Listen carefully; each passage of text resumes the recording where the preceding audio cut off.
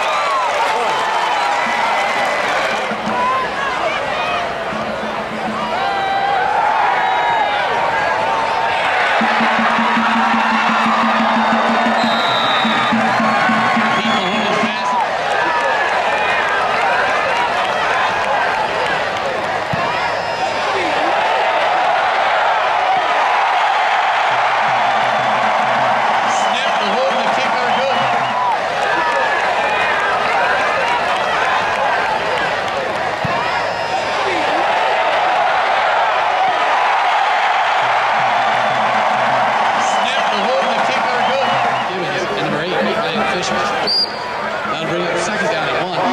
Unofficially, 3.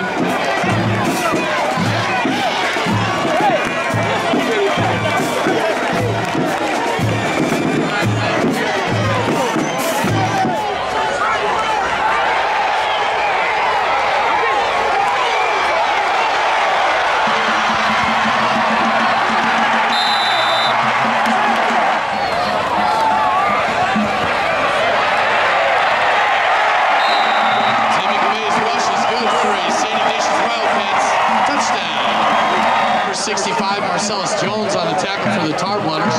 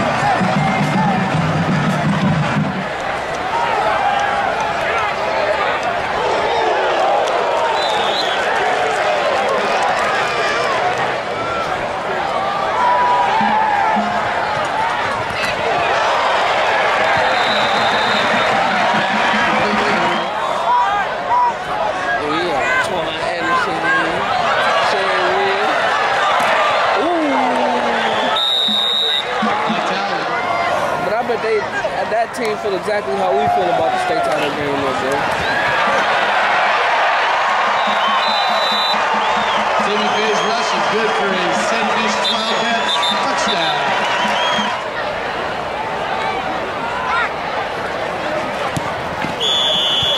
Snap to hold the kick or good.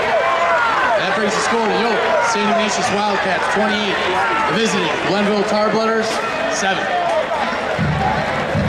If you see Luke Diggs, class of 2. Yo, what's up? It's Lavert D-Rich.